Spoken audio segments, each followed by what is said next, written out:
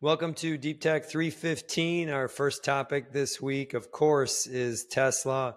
Monster move after that, earnings up 20%. I'll just do the quick frame in here. What happened? Essentially, the quarter had something for both the near-term investor, which I'd put broadly as the sell-side investment community and most investors, and something for the long-term fan club of Tesla. On the near-term side, we had, of course, margins being better than expected. That key metric was the operating automotive gross margins ex credits came in at 17.1%. The street was at 14.9. They did 14.5 in the June quarter. So this is the biggest sequential jump for since 3 years.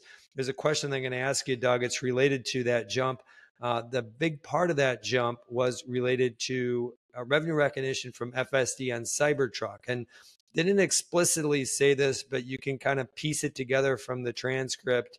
But based on our math is that if you would exclude that FSD revenue, that bump from the Cybertruck, it would have been 15.8%. Again, they reported 17.1, 15.8 would have been nicely ahead of where investors are at. It would have reversed kind of a 6-quarter decline in margins effectively. But we'll get to that question in a second. But I want to kind of round out why there is for the near and long term. The second near term was their guidance. They got a deliveries to at a minimum of plus 10% for the December quarter.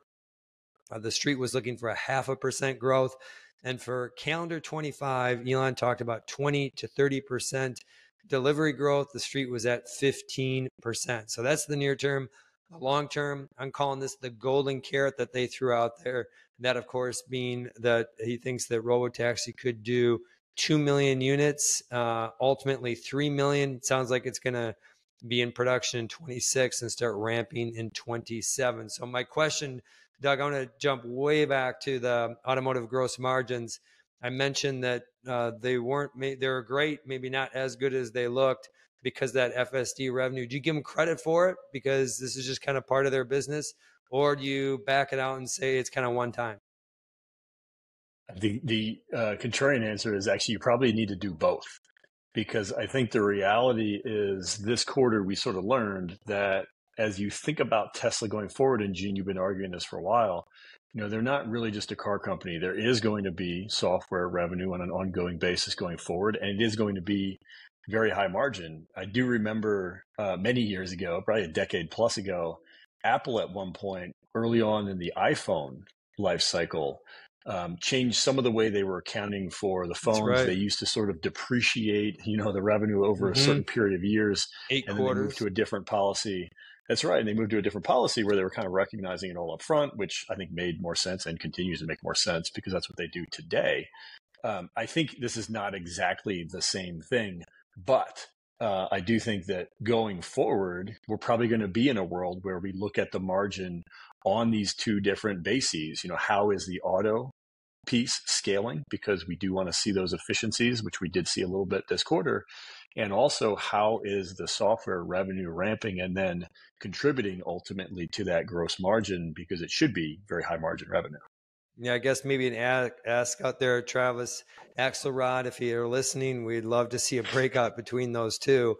In the meantime, I think you largely give them credit for this. This is, yes, there might have been kind of a little bit more in a given quarter, but that's the whole point. This was not like some odd one-off event. This is part of their business model longer term. And I think that what you said resonated right there. You said that they have a software piece. No other car company has this aspect to it. And I think that they're now just starting to show some of the signs of the benefit of that. I would also just highlight, the concept of this EV winter. It's been a rough go for the last 4 to 6 quarters around EVs. But if Elon's right and we grow at 20% next year, let's take the low end of where he is at. When couldn't we conclude to that we're kind of exiting the EV winter and we're starting to see some more normalized growth? It feels like that possibility is what's really driving the bulk of the move in the stock, at least in my opinion. I think that idea that, number one, they've got much better growth coming in Q4, which obviously we're already, almost a month into the quarter. So they must have some visibility toward that 10% number. And then heading into next year, that 20 to 30%, if we are in fact out of the EV winter, I think that is a pretty strong tailwind for Tesla because it's been brutal for the last year plus on that front. It has been. During that time, of course, we saw a pretty healthy retreat, not full retreat, but call it a 30 to 40% CapEx retreat for most of the traditional auto around electrification. I still believe that these moves that they've made over the past year will come back to haunt traditional auto. I believe that if we start to see 20% year-on-year growth going down the road with EVs, for them to try to catch up. Remember, Tesla's the only company that's making money making EVs by a large margin. And eventually we can debate the utility of EVs, but if you do believe that the world eventually will be electric, there's going to be some painful transition that's going to happen for traditional auto. Kind of a subplot to watch here. One last piece, the 2 to 4 million cyber cabs that Elon is talking about. Unfortunately, I'll take the under on that. If you're curious, there's about 1 to 2 million Lyft and Uber drivers in the US in total. Not those drivers don't operate all the time. You can probably get by with somewhere between 100 and 200,000 vehicles that are working 15 hours a day. And so we're going to have to do some more math on that, just in terms of understand there's the global market. But in general, I'm thrilled to see the optimism around the cybercab, but I think we should probably inject a healthy piece of conservatism in terms of what's the real market for the number of these cybercabs. We're going to jump to the second topic, which is Anthropic news. This is in the AI category. Super exciting in terms of, I would consider this a leap forward in terms of how AI is going to be used by everybody. It is. And I think 2025 is going to be the year of the AI agent. And I think Anthropic is the one who's maybe kind of showing a little bit of the light into that coming future. Surprising that it's Anthropic, isn't it? I would have guessed that OpenAI would have probably been there first. I know OpenAI is working on these features as well, and Anthropic here has kind of productized it first, at least in a very lightweight way. But I'm sure we're going to see more, I would bet, even before the end of the year from OpenAI on this front as well, heading into next year. But I mean, what Anthropic launched, what they're calling computer use, is basically the beginnings of this AI agent era where Anthropic can see your computer, an AI agent can see what's going on in your screen of your computer, and it can use your web browser, it can use your word processing, it can use even iMessage if you're on a Mac. Literally like a robot that's taking over your machine. It's like if you gave your computer to a human in a way, and you asked them, could you do this for me? Can you do that for me? Except that the human is an AI agent that is fairly capable at most things. And so a few of the examples that Anthropic has shown so far is one that I thought was cool was a sort of a coding agent where they asked the agent to build a website. And so the Anthropic agent goes to Claude AI. So it goes to itself. Can you see it like navigating your screen? Does it literally take it over? Yeah, literally, you can see like the mouse moving on the screen. It types in, in the web bar, Claude.ai. That's fun. Goes to Claude. It asks Claude itself to code up a website. So it codes up the website, takes the code, right, puts it into Visual Studio, and then goes from there and kind of runs it locally on the computer. So that's just one example. I mean, you can do anything. You could book travel potentially.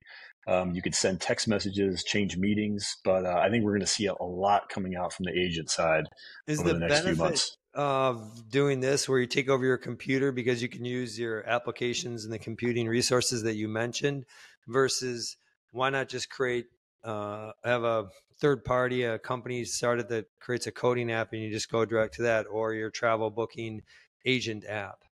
What's the benefit of actually taking over your machine? It's universality, in my opinion. It's a little bit like the Optimus robot. You could use that as an analogy. I think it's exactly right. You could probably build a robot that's more efficient at mowing lawns. In fact, we have. but an Optimus robot with a lawnmower might be Steps into able the to real do world. the task in different ways, right? Adjust Yep. to the real world in different ways. And so that's really the biggest advantage, is the range of capabilities that the model, or the agents rather, could do. That's awesome. And then last piece, how do they monetize this? Or how do you think they will eventually monetize it? We'll see. I mean, I think number one, this particular product, you have to use their API to access it. And so if you're Again, using the it's not API, you're consumer ready paying. yet. You got to have some coding skills to do this. Right. Yeah. You have to have a little bit of sophistication to use it right now. It's not something that's packaged and out of the box. We'll get there for sure. But so right now the answer is you ping their API, you're paying, API costs. That's how they'll monetize it, at least for now.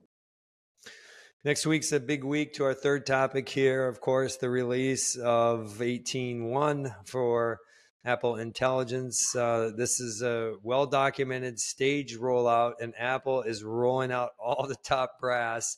There's been 2 interviews this week, one with Tim Cook, Wall Street Journal, who reiterated the importance of Apple Intelligence, and second, Federini was interviewed by Joanna Stern, and he emphasized that this is going to take years to fully get up to speed. And so when I see those, there's like red lights flashing in my head, like trying to keep expectations low from consumers. I am using the beta right now. I would say that based on seeing those interviews, my bar went really low, and it has exceeded that low bar, at least in this initial tranche of features. What I'm liking about it is its ability to recommend entire responses to text in my voice. It's like eerie how close it is to my voice. And some of the email summaries, the image gen isn't working. I've tried to use this to do a better job of finding information in emails. Google does a great job of using generative AI to wrangle up exactly what you're looking for in an email from a long time ago. I'm sure that will be coming soon, but in total, I just want to lay the groundwork for next Monday. I think that the expectations are pretty low in terms of this these first features, and I would just add that I'm really liking them, and I think that it's something that, even though they're modest, I think it points to just the sheer opportunity of adding AI to devices that we use hundreds of times a day, and doesn't need to be rocket science, doesn't need to have fireworks coming out of it for people to feel like they're getting value. And I just, as you kind of think about this, that as the setup that is going to be pretty modest, what's your sense about consumers' patience to see this through? You've made the point that 2025 is sort of de-risked in a sense, because the comps are so easy and it feels like the bar is low, not just for what people are looking for from Apple Intelligence, but also just from the unit volumes as we head into next year. I still think that 26, like ultimately, what do they kind of announce next year in terms of AI product to power that phone, the iPhone 17 in 25 going into the year of 26? That's going to be the biggest dynamic, because I do think early on customers are going to be pretty loose. They're going to be, they don't have any expectations. Most people don't use GPT all the time.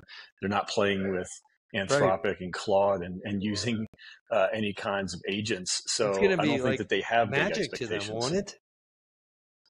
I think magic's probably too strong of a word, because when people hear AI, I think they do hope it's at least something that is That's fair. exciting.